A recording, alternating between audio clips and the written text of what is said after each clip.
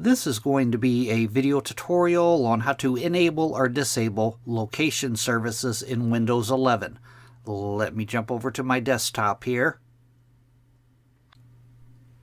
I am on my desktop now. To enable or disable location services, the first thing you want to do is open up Settings. I'm going to go down to my little start icon down here. I'm going to right click on it. I'm going to go up to where it says Settings, and I'm going to click on Settings. Now in the dialog box that opens up here, the pane off to the left hand side, you want to click on Privacy and Security. Then on the center pane, you want to scroll down to where you see the Apps Permission section. And in the Apps Permission section, right here is Location. You want to click on Location.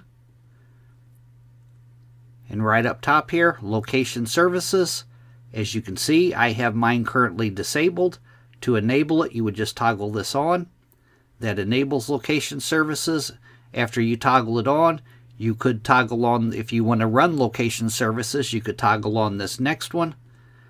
And then you would have to go through all of your apps here to see if you want to allow them to see your location or not. But to disable it, you just want to toggle this off right up here, location services. It'll ask you, are you sure you want to turn this off?